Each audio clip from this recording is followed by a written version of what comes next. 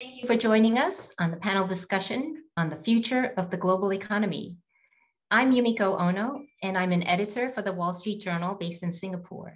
It's so good to have so many people from all over the world today. This webinar is part of INSEAD's lifelong learning series. It's primarily targeted at the global alumni community, but for topics of general interest like this one, it's also open to the public. So I want to thank the school for inviting us to participate. It's an extremely timely topic that we have today, and there's so much ground to cover in the next 60 minutes. The world is full of uncertainties right now. There's been 2+ years of COVID, another month of war in Ukraine, the highest inflation in 40 years, and China is putting its economy at risk with strict zero COVID policies. So how would all of this impact the global economy? I want to introduce the panelists for this discussion. We have Ilian Mihov, who has been the Dean of INSEAD since 2013, based in Singapore. Ilian joined INSEAD in 1996, and his expertise is in macroeconomics with a focus on monetary policy, fiscal policy, and economic growth. We have Lily Fan, Professor of Finance at INSEAD. Lily joined INSEAD in Asia campus in 2003, and she's now the Dean of Research based in the Europe campus. Her primary research is on financial market information and investment strategies. And from the Wall Street Journal, we have Jason Douglas, a reporter based in Singapore. He covers economics in Asia with a big focus on China. And he joined Dow Jones in 2007 in London and covered economics and policy in the UK and Europe. So let's dive into the questions for the panel discussion. We will start with a topic that a lot of questions have come in about, and this is about China. But first of all, actually, I'd like to ask each panelist to provide a quick personal anecdote about something that made an impression on you about all the uncertainties in the global economy right now. And I'll start with myself. For me, I cannot believe that the yen is at a 20-year low. Now, my daughter is almost 16, and she just got her birthday money from her grandparents in Tokyo, and she got 10,000 yen. So if she wants to buy something on Amazon, a year ago, that would have been $93. But right now, it's closer to $75. We also have a question about this from the audience, so we might get to that later. So Ilian, I'd like to start with you. What is something that's made a mark on you about the global economy? I don't know exactly how to put it, but first of all, thank you very much for having me on this panel. It's a great pleasure to be here and to talk about macroeconomics rather than other things that I've been talking about in the last 10 years as the Dean of INSEAD and before the Dean of Faculty. So what has surprised me in the recent past? I would say I cannot believe the behavior of the Fed. I cannot believe that the real interest rate today is -7%, which is the nominal rate minus inflation. And they have been sustaining this for such a long time. I mean, as somebody who studied monetary policy, I had never seen anything like this before in the post-war history of the United States. So that's, to me, pretty surprising. Okay, we'll get to plenty of questions about the Fed a little bit later on. Lily, I want to turn to you. What's been a surprise for you about the global economy? Well, actually, a personal anecdote. I mean, as I'm living in Europe nowadays, the fuel price when I go to the gas station is just absolutely compared to, say, let's say 2 months ago, it's up 40%. So, wow, it's unbelievable. I mean, this is related. I can echo what Ilian is saying. It's just the Fed has been running a very loose monetary policy for a very long time. Okay, thank you. And Jason, what about you? Right. Well, you mentioned the uncertainty in the global economy. My family and I moved to Singapore only a couple of months ago when pretty uncertain where all our stuff is. It's floating somewhere in a container, we think, and the Indian Ocean possibly. We're not exactly sure when we're about to meet it. So I think we've become ensnared in the global supply chain snarl up somehow. Oh dear. Okay. I hope your stuff gets to you soon. Okay. Well, thank you, everyone. So let's start the discussion on China. And the question is, can China reverse its economic slowdown while still maintaining a zero COVID policy? We've had lots of questions on this. And as you know, China just had announced weak trade data. It's gotten bad manufacturing and service data recently. So Ilian, I want to start with you. How do you see what's going on in the Chinese economy right now? It's a bit intimidating to speak here when Jason is on the panel, given that he's the expert on China. But in China in general, there are several forces affecting the economy right now. I think that obviously the strict COVID policy is one of them. And I don't think it will be possible to reverse the slowdown with this COVID policy, but the COVID policy itself is easy to reverse. So I don't think this is a major roadblock for the Chinese economy. The second thing is obviously all this crackdown on certain groups and the intervention in the financial sector and so on. And I think that creates a lot of uncertainty that will be definitely reducing the growth of the country in the long term. And the third thing, which I have been talking a lot about in my lectures, is that China is now in the area which is middle income, and in the middle income area there is something called the trap, which I used to call the wall, which basically says that countries that lack good governance and good institutions cannot continue growing and become rich countries. At least historically that hasn't happened. So I mean, I know China might be different, of course, but that hasn't. I mean, there are countries that have grown rapidly, reaching $15,000, $20,000 income per capita. But today, if you look at a scatter plot of quality of institutions and income per capita, there is not a single country that has poor quality institutions and high income per capita. So that's a more fundamental force that I think that might be now impeding growth as well. Okay, so some longer term issues at play as well. Jason, I want to go to you. Economists have started talking about a recession in China. You'll have to explain this because the IMF is forecasting 4.4% growth. And how could there be a recession with that much growth? But can you describe what that means? You've written a story about this recently, so tell us about that as well. Sure. So, I mean, recession is not a word you hear very much in economic commentary around China, but it is, interestingly enough, starting to creep in quite a lot now. I think economists mean a few different things when they use the word. I think in the very short term, there's a pretty high risk of a contraction in the second quarter, given all the lockdowns and the other problems of the economy that Ilian mentioned.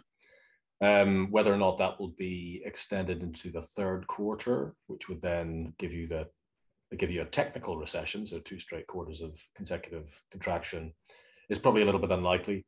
But what people do talk about, and I think quite persuasively, is this idea that China is in a growth recession, that growth in China is nowhere near potential, that it's not creating enough jobs, and we're starting to see that play out in the labor market, unfortunately. And with all the headwinds that the economy is facing, it's kind of difficult to see how it overcomes this. Just one point on your previous question, Yumiko. I think the important thing is, the stimulus policies that they want to use probably won't work as long as you have zero COVID, right? I mean, if you want to do a load of construction projects, you need workers to be able to get to the construction sites. You need, logistics to work to transport the things there. And these are all the things that have been stopped or snarled up by the zero COVID policy. So yeah, there's a lot of headwinds for Chinese growth this year for sure. So what you're saying is that the Chinese government will no doubt try to do many things as much as it can to boost the economy, but a lot of things, because they're taking the zero COVID policy, it may not work so well. Is that it? I think that's right. I mean, it's the old expression from monetary policy is pushing on a string, right? And we're seeing that already. I think we're going to get to the People's Bank in a moment or two. But there's no appetite for loans. Consumers are all locked up at home. They can't spend any money. And how are you going to get an infrastructure boom going if it's hard to move things around and get people to the building sites? and all that kind of stuff. So it seems very difficult. Ilian, would you agree that to other economists saying that China is heading into a recession? I mean, again, I think Jason is right that it's probably the growth recession kind of the below potential growth is more accurate. To me, it depends how long they go with this zero COVID policy, and of course, if they continue for a year or so, I will not be surprised if they end up in a recession. So the question is not so much will it happen? The question is, will we have a zero COVID policy for more than a year? So. Okay. Lily, question for you. What indicators should investors be looking out for? What is a realistic outlook for China, and what should investors be on the lookout for going forward? Right. So, I very much agree with what Ilian and Jason said. In the very short run, I think China is going to hobble along. They might have low single digit growth. But, in Chinese economy, for the size of its population, it actually needed higher. It's not that any positive growth rate is sufficient. Anything, I think a while back, due to the population growth and the poverty that still exists in some part of the country actually needed something like an 8% to in fact, kind of be truly growing. So 4.5%, even though it's positive, is actually not enough kind of a growth. I think in the short run, obviously, we're going to watch for the case numbers and watch for any policy indication of whether they are going to want to back down from the zero COVID policy, because that's just contradictory to, like Jason said, to kind of implementing even the fiscal policies that they want to do. And by the way, then there's a difference between what we want to look for in the short term versus long term. In the short term, we want to watch for this COVID policy and how long that's going to last. And in the long run, I think that, exactly what's being highlighted is that China always continues to rely on fiscal stimulus. And it shows the structural problem of the economy. For the country to escape that sort of middle income trap, what you really needed to develop is private enterprises, is consumption-based, consumption-driven economy. And I don't think that the Chinese current government is really kind of going in that way, just in terms of the policy that they're taking towards, say, technology industries and so on and so forth. And they very much want to put the economy under, a centrally driven, fiscal investment driven thing. And that just is the Chinese old habit of doing it in this particular way. And that leads to, debt issues and problems like that. So I think, in the short term, it's a COVID thing. And in the long term, we should be looking for things like, what is the consumption demand? What's the private sector development and productivity growth and producer indexes and things like this that shows live for the private sector rather than the centrally driven economy. So the government has said that they want to spend a lot more on infrastructure, but what you're saying, Lily, is that is not going to work to boost the economy. That they have always reverted back to when they have. You can always kind of drive a particular number of GDP growth, but it's a very poor quality growth. It may not be where you needed to invest, and it creates many economic imbalances, and also, perhaps oversupply of certain capital goods, and even environmental, damages and so forth. So this is what the playbook they've been playing, using very effectively in the last, say, 30 years. But going forward, I think, echoing what Ilian said, they needed a new development model, and that might need, improved governance model too. So should they be using the money to boost consumer spending, for instance? That I don't know. Okay. That's what the U.S., the Federal Reserve and the U.S., they have done that. I'm not sure that that's necessarily the case, but I think that, kind of emphasizing private sector development, that's an important aspect. Okay. Jason, what would be a much weaker Chinese economy or even a recession mean for the rest of the world? Which geographic area would be impacted the most? Yeah, sure. I think, I don't think it would be, I've been thinking about this quite a bit recently. There's a kind of double whammy effect, right? So China is increasingly a very important source of demand in its own right. It's a big economy. It was 18% of GDP last year or something like that. That was bigger than the EU. It is also right in the center of all these global supply chains. So you have this double whammy effect. You have countries that'll be hit by slowdown in Chinese demand, countries that'll be hit by the disruption to supply chains, and countries that'll get both. And in terms of where looks most vulnerable to me and to the economists I speak to, we have to look to Asia, to China's near neighbors who are really tied in tightly to those supply chains. We're already seeing exports rolling over in places like Taiwan and South Korea and even Japan. You looked at German industrial production data last week. That was terrible. That was down on the month, the biggest fall since I think the pandemic began. One place that is, so I think Europe probably has a bit of a problem. One place that is actually, I think, kind of insulated, at least from the demand side, is the United States. But then, of course, you have the issues on the supply side and the risk of these further supply chain disruptions that were such a problem for US consumers last year. We got a very timely question from the audience, so I want to slip this in. Ilian, this is for you. So if China goes into recession, how much would it contribute to the world economy going into recession?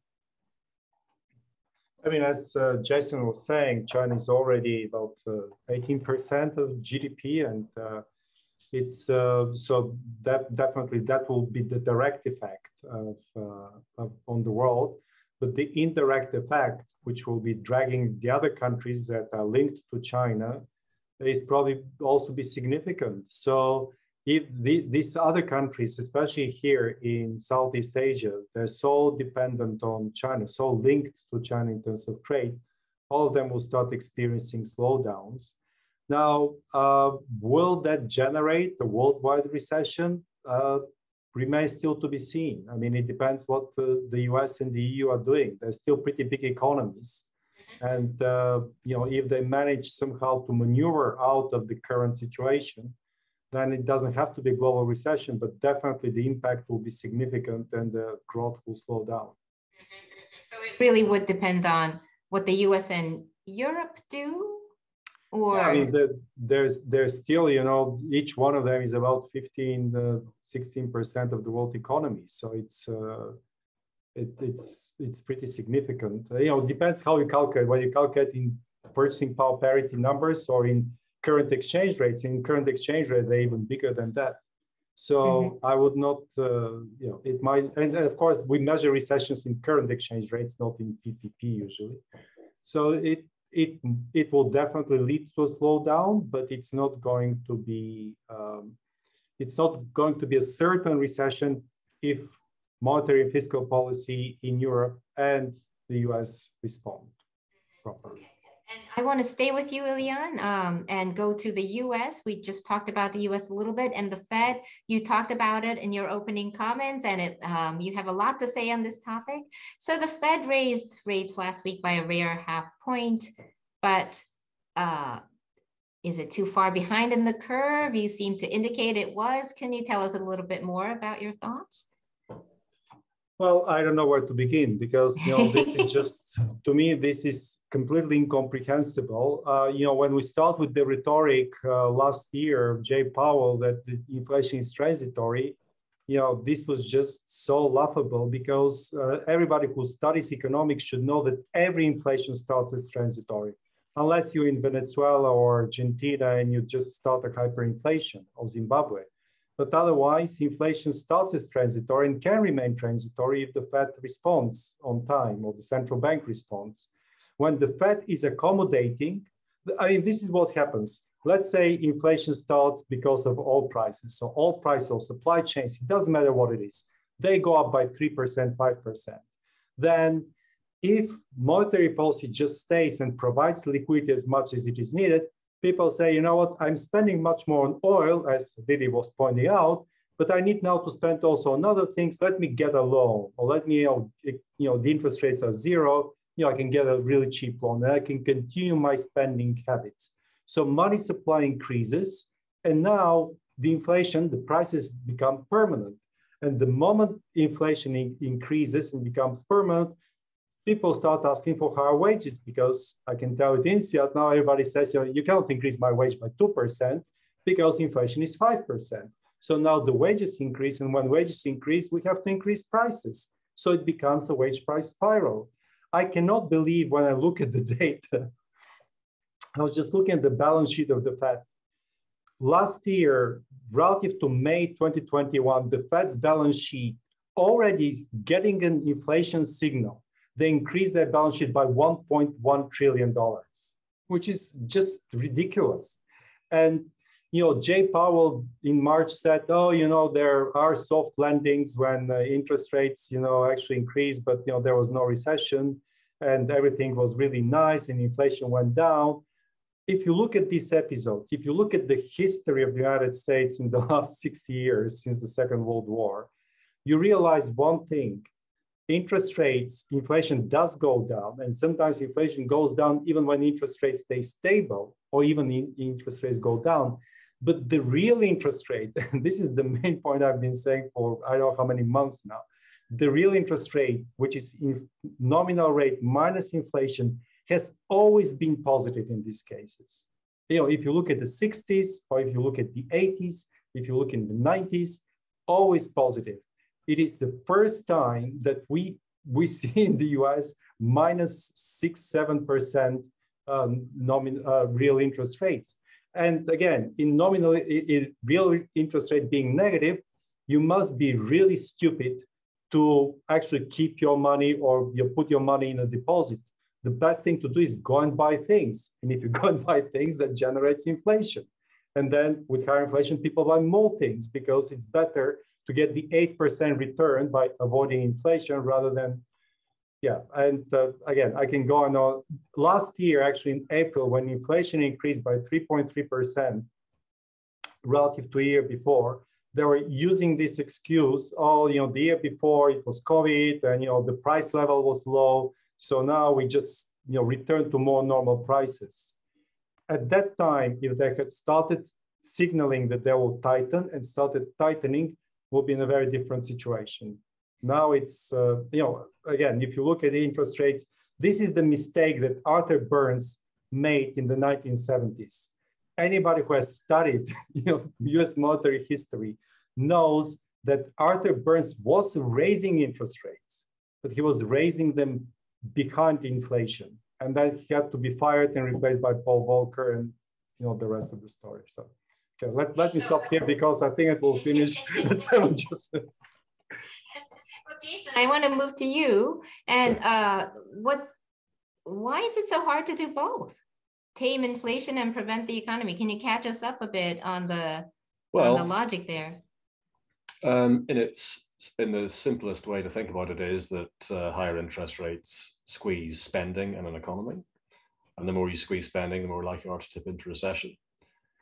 That's the absolutely simplest way to think about it. And it is more or less, pretty accurate. And then, the big question is, can you squeeze spending at a rate that is, somehow matches these two objectives?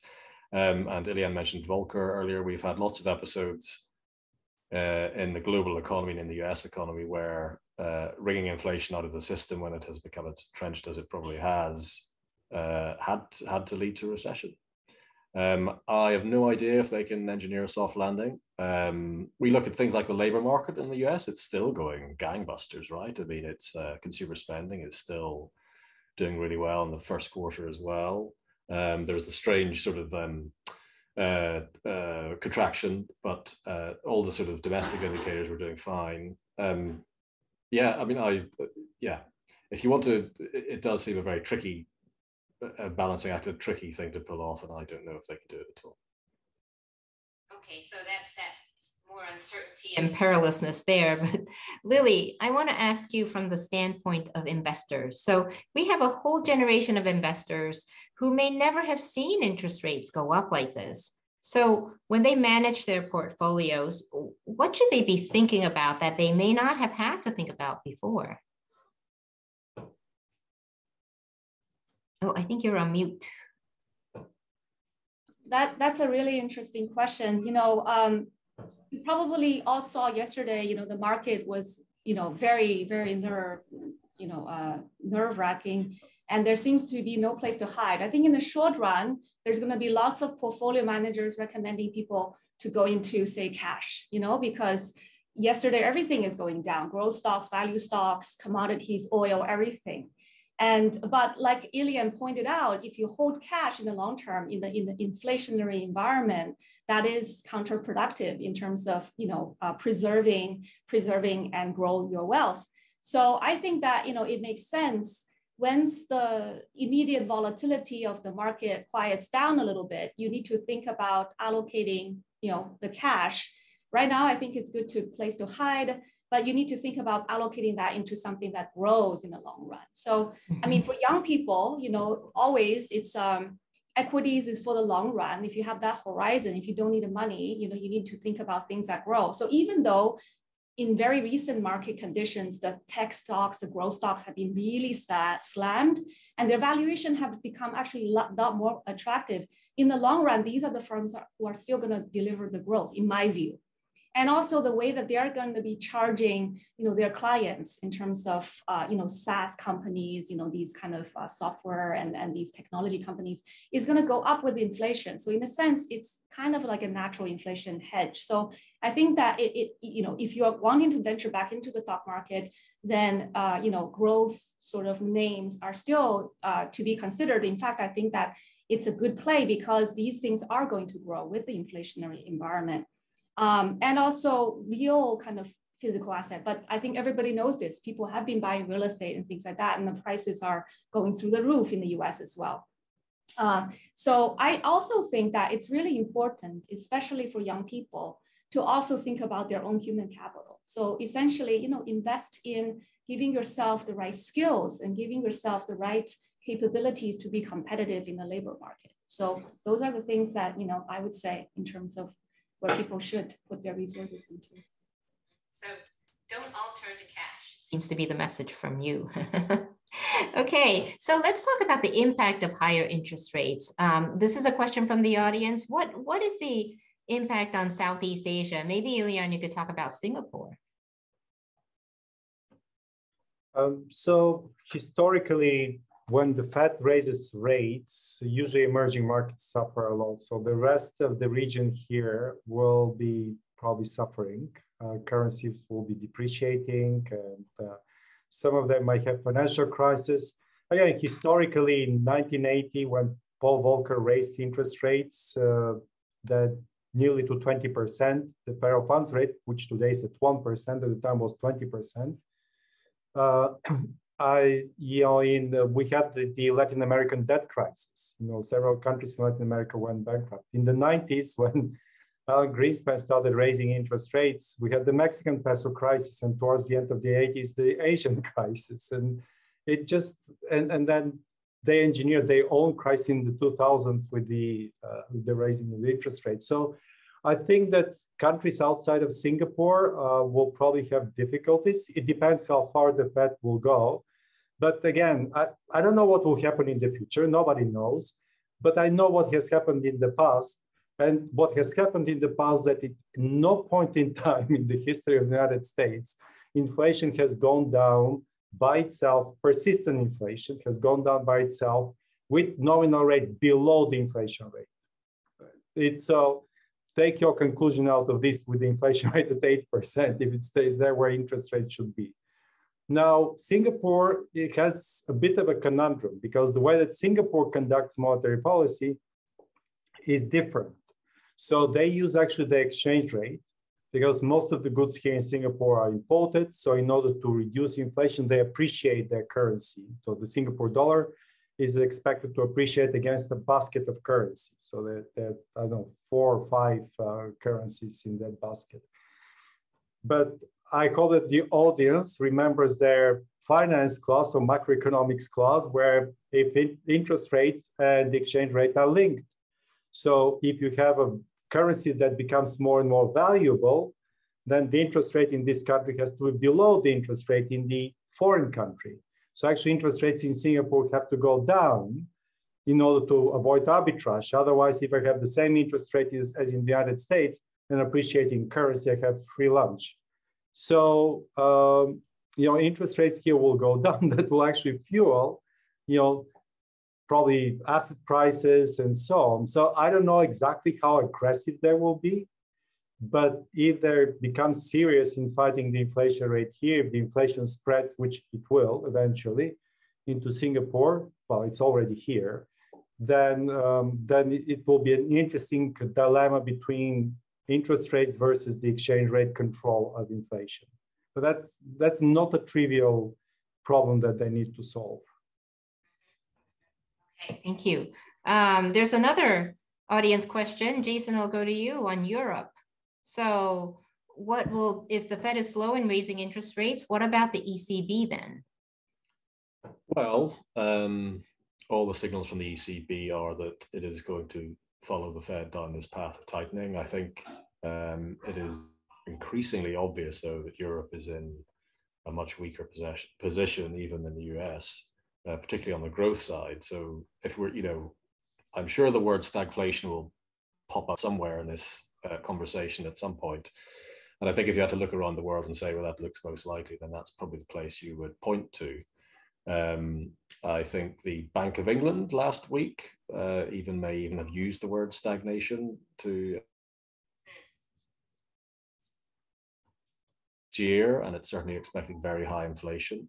In terms of higher interest rates, it wasn't that long ago we were having debt crises in Europe. No, I don't think that banks are in the same poor health that they were then, but you still have countries like Spain and Italy where rising interest rates mean higher mortgage payments for people, much slower consumer spending in response, all this kind of stuff.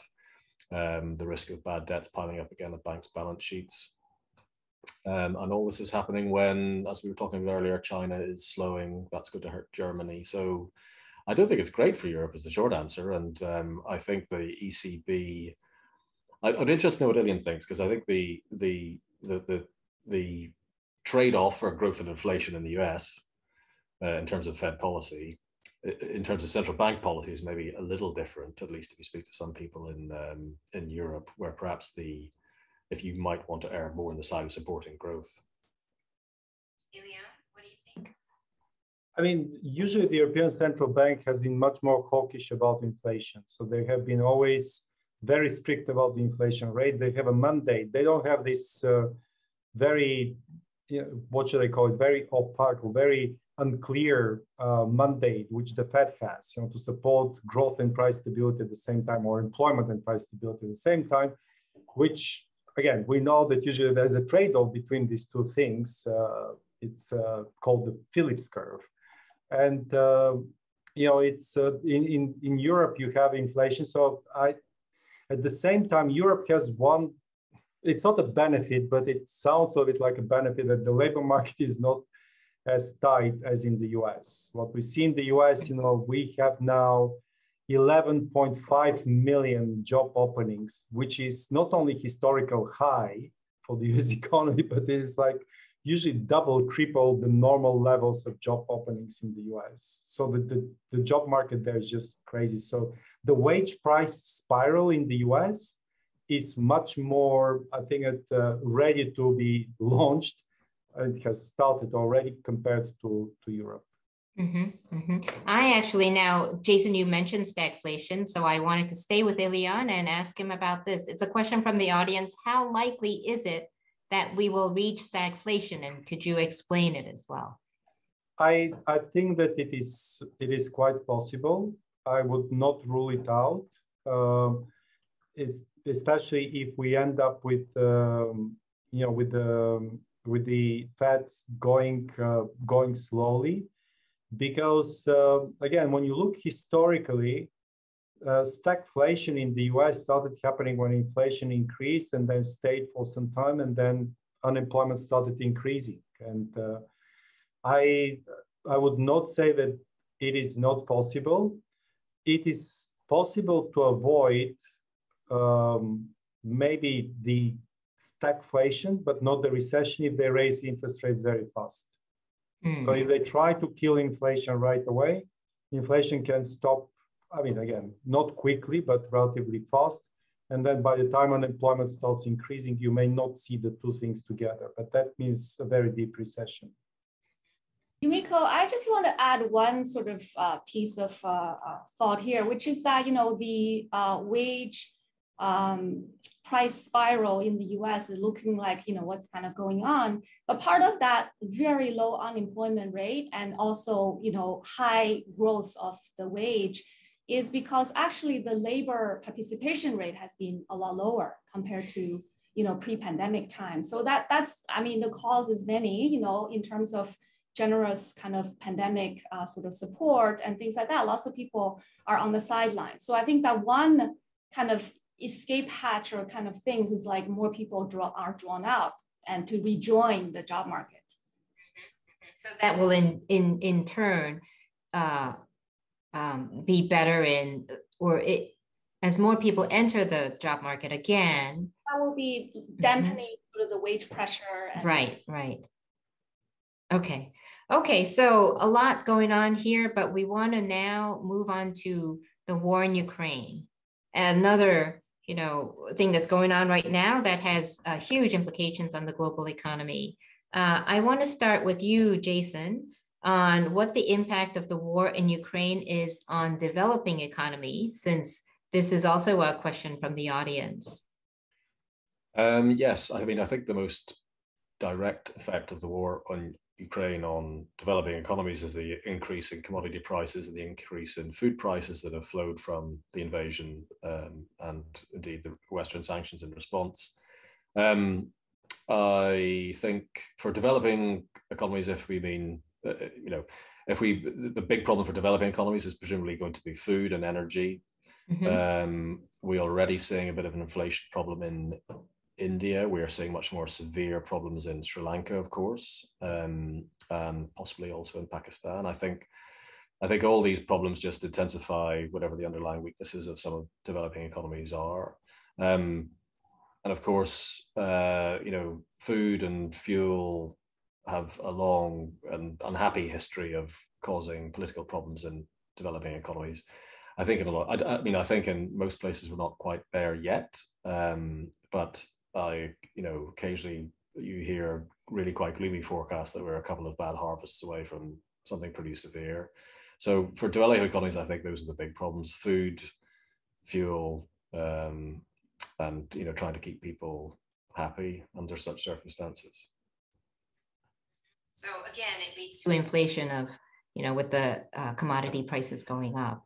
Absolutely, yes. And inflation, of course, for someone on low income is more problematic because your spending goes on things that you can't live without, right? So food in particular in developing countries is one of the big problems. Okay. And what about, Ilian, I want to ask you about China and in all of this. So publicly, China's been close to Russia, but it seems when you look at what the Chinese companies are doing, what do you think, or what is your takeaway on China in all of this? Actually, I think that I have a slightly different view than many people out there about this China-Russia relationship. Okay. And to me, it's very scary. It's not necessarily economics, but it's more political science. So here are my thoughts. If you look at China, where China, invests in developing countries or in other regions. Actually, my daughter wrote now a senior thesis on Chinese investing in Eastern Europe. Okay. And what is shocking is that China created 10 years ago a plan called, or a project called 17+1. So 17 East European countries plus China. You look at these 17 countries, and interestingly, they have the Baltics, they have, a lot of countries there, but they're missing Ukraine, Belarus, and Moldova, which to me clearly signals that there is an agreement. This belongs to Russia. The rest, we'll see what we can do there. The level of investment from the BRI, the Belt and Road Initiative, and also FDI, the level of investment highly correlates with the lack of governance institutions in these countries. So there are only 17 countries, but the biggest investment is in countries like Serbia, Hungary, and the lowest one in Lithuania. Why are the Chinese doing this?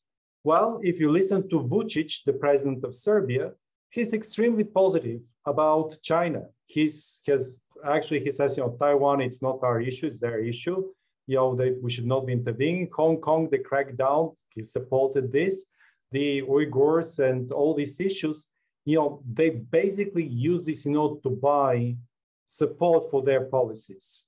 Lithuania, on the other hand, which is the other extreme, has been very critical on all these issues. So here is, to me, the biggest worry for the future of the world. It's not economic.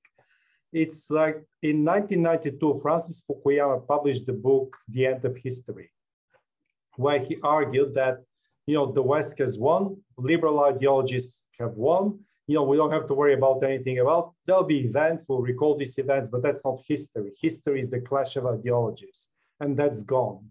Well, I think that we see the rebirth of history. I think that Russia and China, Russia with the military force, China with investments and other forms, basically they create a way in order to promote the non-liberal autocratic regimes as a way to succeed. Imagine this. Imagine that China is the only country in the world with, single party, communist party in rule with not very, transparent elections and so on. Then it will be a lot of pressure from the rest of the world, and people inside China will say, well, others live differently and so on. And there'll be a lot of pressure to change. But if a lot of the countries are supporting and say, look, China is growing so fast and they're doing so well, this is a much better model than what we have in the Western world. To me, it's a big clash between the anti-liberal countries and the rest of the world. One of my colleagues, political scientist Michael Witt, at the Alumni Forum in New York a month ago, actually created a map, which to me was quite, I think, a wake-up call. The map, he colored the countries himself. Blue supporting the West, red supporting Russia and China. And when you look at this map, and that's his guess, will Brazil go this way or that way? Will Serbia go this way or that way? Will India go which way? When you look at this map, I think it is really, really scary. And I think for the last, let's say, 20 years or so, the West has lost the plot that it's a clash of ideologies. Okay, so it all leads to whether or not globalization is in trouble, it sounds like. And we will next turn to Jason on this question. There are a lot of questions from the audience on this, with Ukraine, Russia, what Ilian has talked about more longer term, and what does this all mean about in the longer term? Are we going to have a more deglobalized world, or is it just, I also think there's a term called slowbalization. Slowbalization. Yeah. I find this one a difficult question to get my head around for a couple of reasons. One is, if you look at and I tend to think of it most in terms of China and the US, this sort of decoupling question, which my editors are constantly asking about, for instance. But it's actually it's quite hard to see deglobalization in economic data, in trade flows, in foreign direct investment flows. All these things are still pretty much holding up as far as I can see. That sort of economic globalization is definitely under strain, I think, particularly around supply chains, particularly around the growing interest in the corporate world of having some sort of redundancy in your supply chains, and so that you're not just completely in trouble whenever China shuts down a big port or whatever, or shuts down a factory. So there's that, and so I find it hard to see in the economic data, but the geopolitical stuff that Ilian is describing is much clearer, right? And there are lots of other instances where you can see deglobalization. You're not seeing Chinese students going to American universities. You're seeing Chinese academics, Chinese American academics come under scrutiny at American universities, all this kind of stuff. There are lots of different ways it does appear to be playing out. A better framework for me for thinking about it is a kind of balkanization of the world economy, where things are sort of, things are still connected, but increasingly there are these big spheres of influence centered around China and Asia, the European Union, and then the United States and in the Western Hemisphere. Quite how far it goes, I find it very difficult to say. I still, as I said, to go back to what I said at the beginning, it's hard to really get a sense that things are deglobalizing in any really significant way in economic data, but you can definitely see it in politics, and there's no clear way back to the pre-existing world, if you like. I think we also had some stories, Jason, about even if companies try to not have such a globalized supply chain because of all the disruptions right now and try to make more things in their own countries, that's not that easy to do. You can't just pick up and leave the countries that, the network is so intricate right now. That's right. I think that's especially true in many ways of China. There aren't many places with that scale, right? If you want to open a factory and employ 20,000 people or whatever it is, there aren't many places in the world that you can do that quickly and so on, and with the big supply chains around it, as China. What I mentioned the word redundancy earlier, you do hear that is a real sort of buzzword in C-suites and that kind of thing, where you might move particular parts of your operation back to the United States. Somewhere like Vietnam is really benefiting from the movement of the real low-end manufacturing stuff out of China and into a more disparate supply chain in Southeast Asia. But then you also hear of, who was it recently? Volkswagen, I think came out and said pretty surprisingly and explicitly that they want to just sell a lot more cars in America. They've kind of given up in other parts of the world for all these reasons. They just want stability. Okay. And with more decoupling, Lily, I want to go to you next. What's happening to the dominance of the US dollar? Is it threatened? And this is also a question from the audience. I actually, in my view, I think the US dollar might even be strengthened, because of this. And because if you look at all the fiat currencies that could challenge the US dollar, I mean, Eurozone economy is fairly weak, and overall the fundamentals in a worse shape compared to the US. And China, for many reasons, I mean, they have been for the last 20 years. I think that the West countries are waking up a little late in terms of China building influence through, kind of investing the Belt Road Initiative and this 17+1 in Europe, as well as trying to globalize, kind of pushing the influence of renminbi. And I think what's happened recently is going to actually make people kind of, retreat from that. And the other thing is that, you might have things like cryptocurrencies potentially, being, a challenger to the US dollar. But I think that still is a relatively small force. There are some countries that might have hyperinflationary risks. They might want to go into, say, Bitcoin or something like that. But in fact, even just the recent movement, the huge run of US dollar against euro against yen actually is seeing that a lot of the times, when the world is in the turmoil, people still see US actually is a haven, US dollar is as a haven.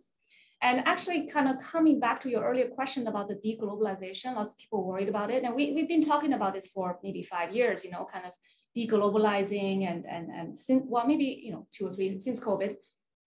It looks like a pretty dark thing, like we're reversing the development in the last 20 years and retrenching the development. But maybe there is a little bit of a silver lining here, because maybe that particular version of globalization hasn't really worked very well, because actually it's a little bit of a polarization. There's a bit of the East versus West. We're coming back to a little bit of the Cold War, China versus China's rise, kind of versus US, and China plus Russia versus the West, and so forth. The global economy is very dominated by these top 3. And I think that to the extent that people are going to try to decouple a little bit from China, moving supply chain, it's not overnight. It's not going to be like that. But maybe some of these capabilities are going to leave, kind of China and leave to go to other countries like Vietnam and maybe other Southeast Asian countries or even Africa. And hopefully, maybe we're going to be on a path to search for a different kind of globalization. Maybe you would have a more multilateral type of arrangement rather than just everything is dominated by China. China is the factory for the whole entire world. And I think that that's maybe a little bit excessive. And, China produces everything, sometimes, very cheap, but poor quality. And there's issues with that. So I'm hoping that, like Churchill had said, you never want to let a good crisis go to waste. Maybe we are in a little bit of a global crisis in many different ways, but hopefully out of this, there's going to be something better that, could emerge, maybe spread that capability a little bit more, different countries get a chance to develop. Wow, I was just going to say, this has been a pretty gloomy discussion that we've been having here, with things going bad and worse and about to continue. And Lily, you just had said hope. And I want to turn to that a little bit. And again, this is, there are many, many questions on this, but are there any upsides at all to this? Because it seems so gloomy. Is there any way to avoid the most gloomy outlooks that we've been talking about? Or are there any countries, and maybe Ilian, I would turn to you next, and are there any countries or industries that are making use of the current situation as an opportunity? Well, I think that Singapore is definitely one of the countries that is a good place for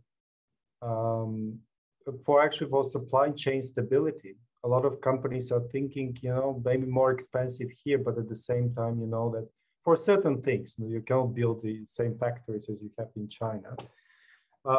You have the stability here, you have the predictability. So there are, of course, other countries that are benefiting from this, but to me, in the long run, globalization, there is this chapter in Yuval Harari's book, in Sapiens, the arrow of history. And the arrow of history is pointing in one direction when you think about this in the grand scheme of things. And there'll be deviations, the Great Depression led to tariffs and all kinds of trade wars and everything. But, since 1970s, the world has been opening up. So I think that globalization will continue. I just don't think and to me, that's the optimistic part. I think that to me, at the end of the day, we have to distinguish between broken machine, broken engine that cannot be repaired versus, some slowdown or some problems on the road that you can actually overcome. Inflation is something that is, will be overcome one way or another. There's nothing wrong with the ability of people to create companies, to produce. There is a huge potential in developing countries, in China, in India, in the Middle East, in Africa, all around the world, to continue growing. There is a possibility, and that's, we'll have probably a couple of difficult years. We already had a couple of very difficult years. It's very difficult for me to see how miraculously this will change and without going through some pain. But the long run is good. I think that, again, the world has a huge potential to continue growing. You just mentioned India, so there's been a few questions from the audience on India. What is India's role in all of this? Is this question for me? Yes, it's for, I'm staying with you, Ilya. I think that India has an amazing potential to continue growing and to grow at 6, 7, 8, 9%. The big issue in India is to make sure that the government removes all the bureaucratic obstacles for growth, because we know a few things in economics. Some of these things we know with certainty, and some of these things we kind of know. And of course, some of these things we think that we know, but we don't. But one of the things that we're certain of is that if you have impediments for people to create businesses, to trade, if you have governance institutions like rule of law or corruption and all, then it doesn't work. You can continue growing for a few years and then you stop. Argentina in the beginning of the 20th century was one of the richest countries in the world, among the top 10. and grew very rapidly until the 1960s, and then reached the middle income trap, or the wall, as I call it, and then stagnated there and has been there for 50 years. So India has an enormous place to, from an economic point of view. From a political point of view, it's much more difficult to predict. It's one of these countries that my colleague Michael Witt painted as kind of like a shade between red and blue. So we don't know whether they will side with Russia and China or whether they'll side with the West. I mean, at least I'm not an expert on India, but that's what my political science colleague was saying. So from an economic point of view, it's a huge potential, of course.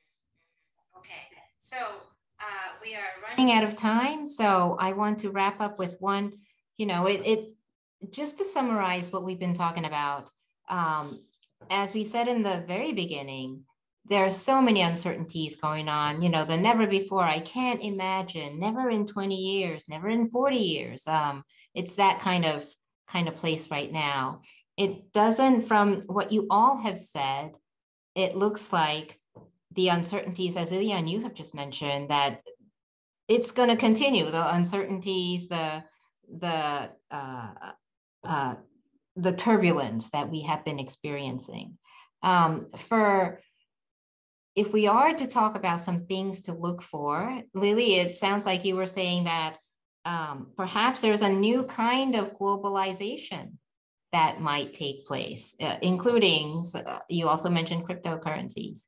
And Jason, it sounds like it's still uncertain what will happen, but there could be some sort of you don't think the globalization will stop, or this is not the end of globalization.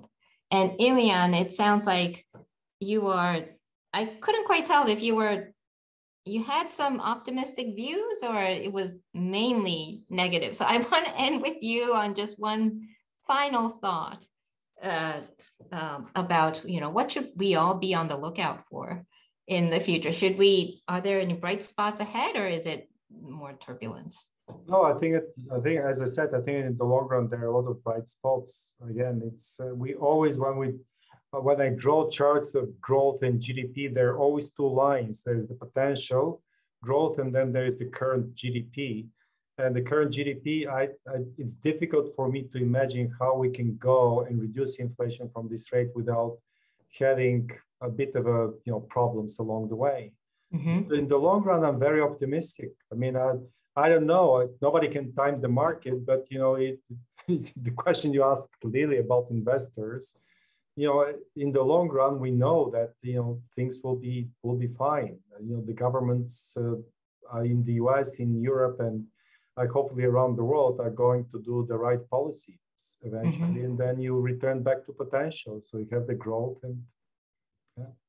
So maybe the message is to keep optimistic, look out for the positive signs, as everybody said. Well, I want to, we're coming to an end here, so I really want to thank the panelists for an insightful and very exciting discussion. I want to thank all of you in the audience for participating today. And it looks like we will have some more seminars coming up, so please stay connected. And thank you very much.